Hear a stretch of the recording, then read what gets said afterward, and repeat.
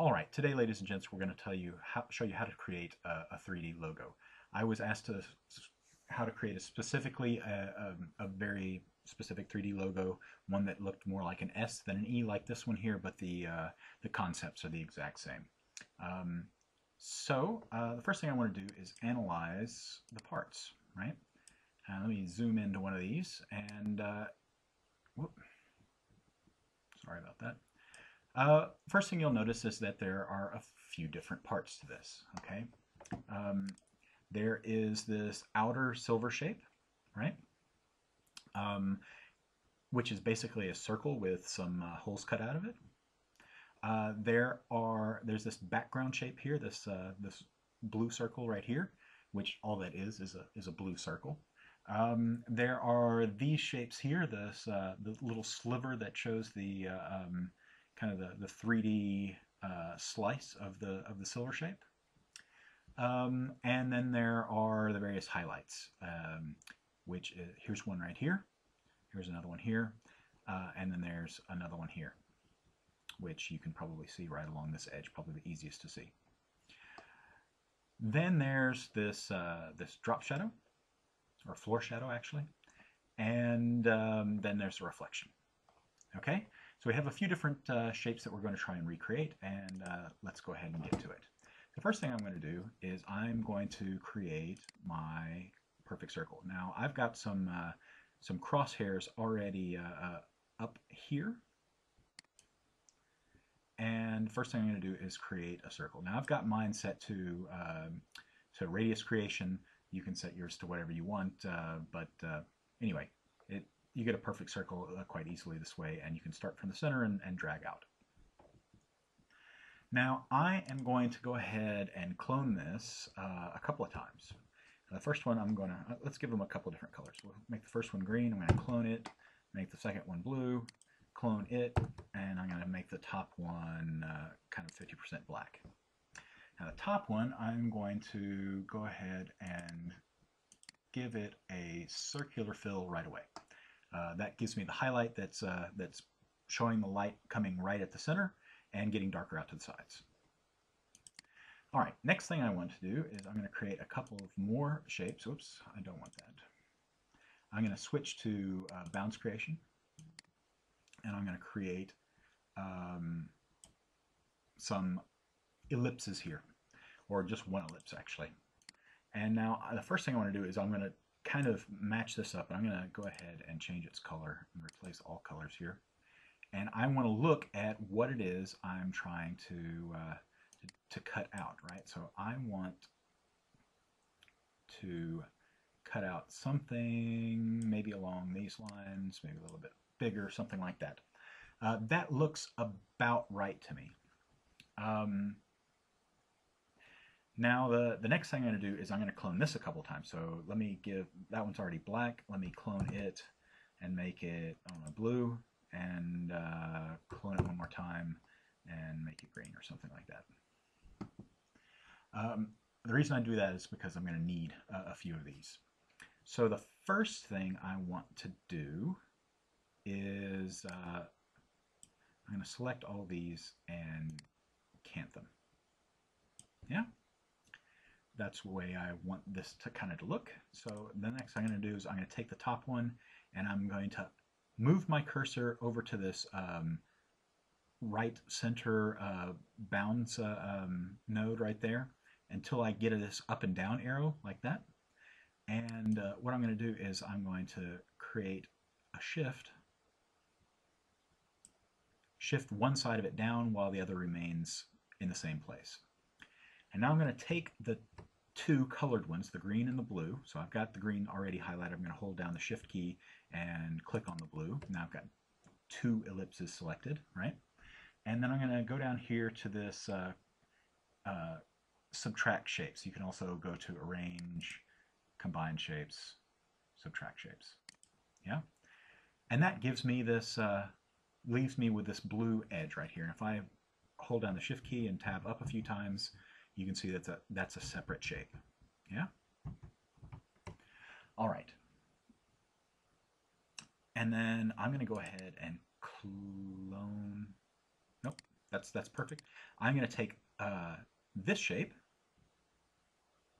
Actually, I'm going to take both shapes, press Control K, flip them vertically, and move this down until it's approximately equidistant from the center line here. Yeah?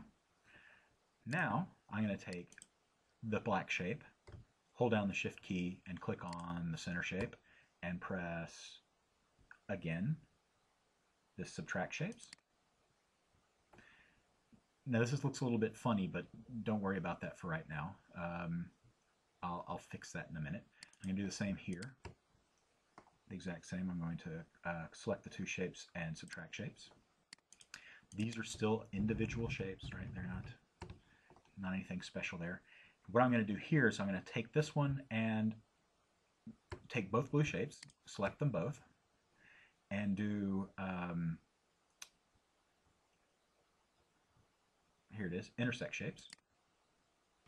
And now you see that I get just that piece, right? And I'm going to do this same here with this green one and intersect shapes. And there we go. Now I've got my two pieces, right? From our original image, if I go back here, I've got these pieces here, that one and this one. Now you'll notice that this looks a little bit different. If you'll notice here, I've got this coming in, and here it's still going out, but we'll fix that in just a minute. Okay?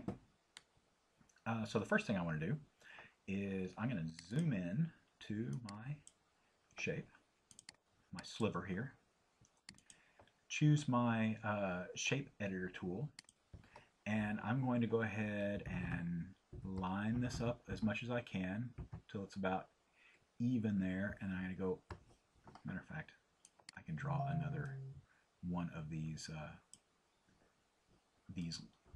guidelines here to show me exactly where even is. And I'm going to hold down the Shift key and press over once. That's going to nudge it exactly 10 times. Now I need to just straighten up my nodes here so that they're kind of pointing towards each other. And that looks fairly good. And now I'm going to do the exact same thing here.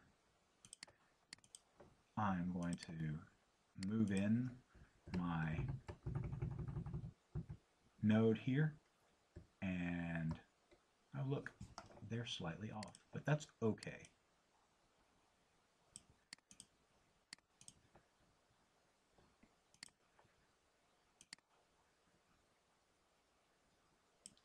There we are. I'm not getting that to line up exactly perfectly, but you kind of get the drift of what I'm looking to do here. Just going to point those two nodes more or less at each other, and that looks relatively good. Yeah? All right, I can right click on that guideline and delete it, and I'm going to zoom back out to the page. Now I'm going to zoom back in a little bit closer. I want to make sure I've got this and this in here. And I'm going to go back to my radius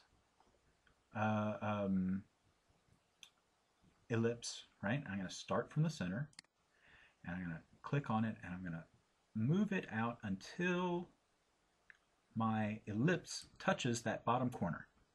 Okay? And then I'm going to, with it selected, I'm going to press Control B to send it to the back. And then I can get down really close and make sure that it's exactly where it's supposed to be. And it's close, but not exactly perfect. Let's change that to a different color so you can see it. That's actually pretty darn good. This is really pretty close, not 100% perfect, but from a distance you're not going to be able to see it. So I'm going to just go ahead and zoom back out to the page, and there we go.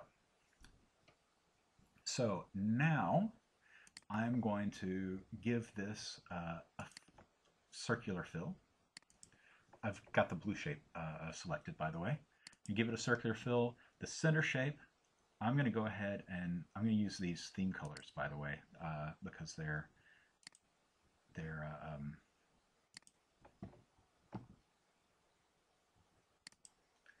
linked. Yeah. So I use the brightest color for the center, which is this pink color here. Well, I meant to anyway. And then tab out to the far end, and I'm going to use either that one or that. No. Yeah, let's leave it at that. I'm going to use the darkest color. Now I need to make sure that I do something similar here. I'm going to give this red color and give it also a circular fill. Make sure that my center of my circular fill is on the shape. Yeah, and maybe tuck that in a bit. And then I'm going to, with that selected, press Control-C to copy it. And I'm going to go down to the bottom wedge shape there and press Control-Shift-A to copy its attributes across. And then I need to make sure that gone from circular to elliptical, change it back to circular, and drag that circular fill down onto this shape here. All right, that's pretty good. The next thing I needed to do was, and see, I knew I was going to need these, and I didn't keep enough copies. So I'm going to go ahead and draw another one of these ellipticals right here. This looks pretty good. I'm just using my eyes to match this up, kind of. Maybe a little bit, extend that out a little bit more. And I'm going to change this to white. I want the whole thing white. Just change it to a flat fill. Alrighty, and then because this is going to be a highlight, I'm going to go ahead and trim up its edges a little bit and give it a linear transparency. So I'm going to grab the transparency tool and just go out across like so. And because of how I want this to look, I'm going to give it, with the starting node selected, I'm going to give it maybe a 20% transparency starting off. Maybe more. Let's try 40.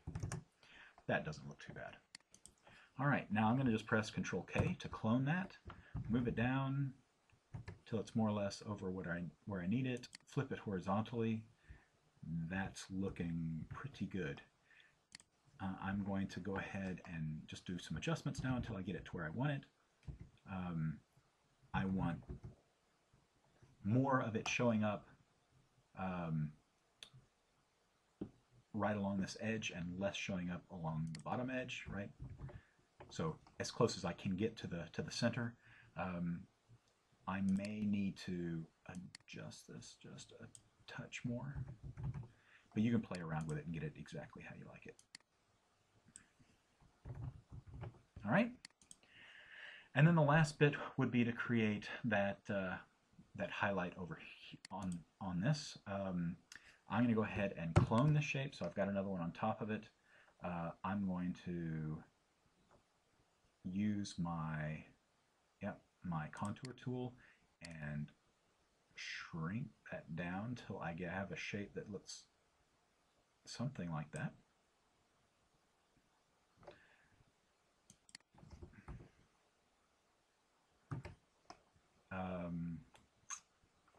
And sorry, my contour, I want 1, and I want it to insert path. There we go. And I'm going to make it white, replace all colors, move it back over the top of it, and then I'm going to give it a bit of a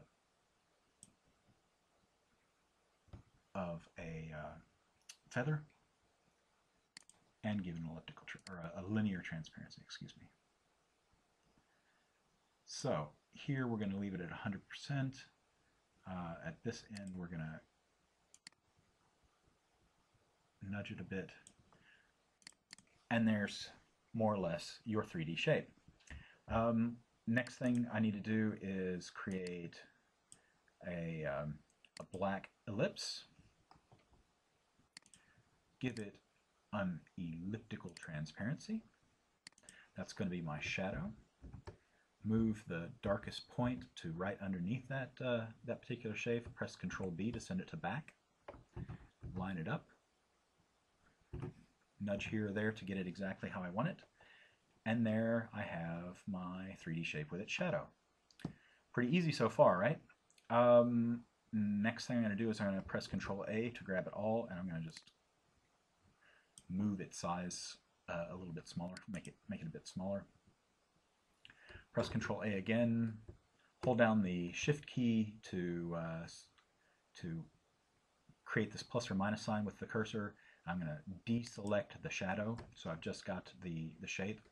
I'm going to go ahead and press Control K to clone it, invert, right, flip it horizontally, or vertically, excuse me, and move that down till it's a few pixels away from the shadow.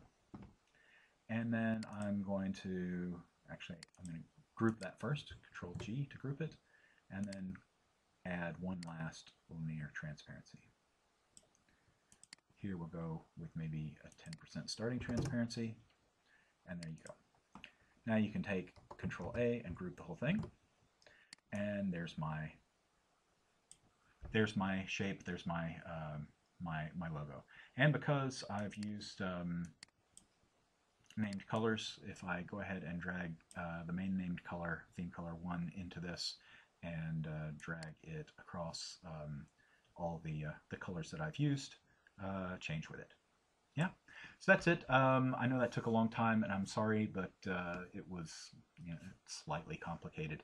And I just wanted to make sure that everybody got all the steps. I hope you found that interesting and useful, and we'll come back and see us again next time.